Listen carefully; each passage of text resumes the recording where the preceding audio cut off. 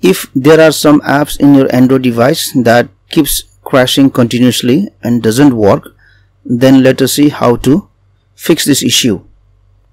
The first thing what we will try is we will restart our Android device to see if the issue is fixed. Sometimes restarting your Android device can fix this issue.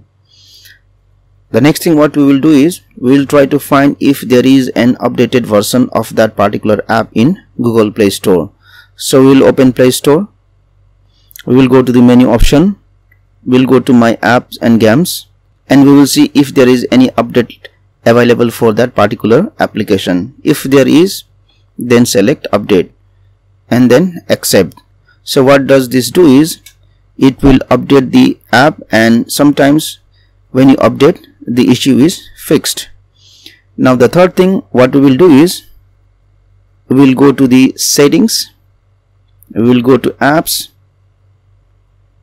and suppose if this is the particular app which is giving me a problem, I will select it. I will go to storage, then I will select clear cache, and then clear data, delete.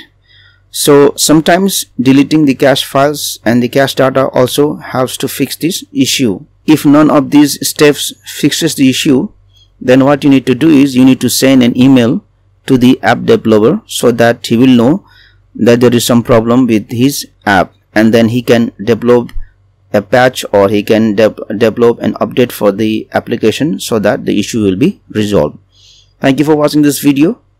Please like and share this video if you found it helpful.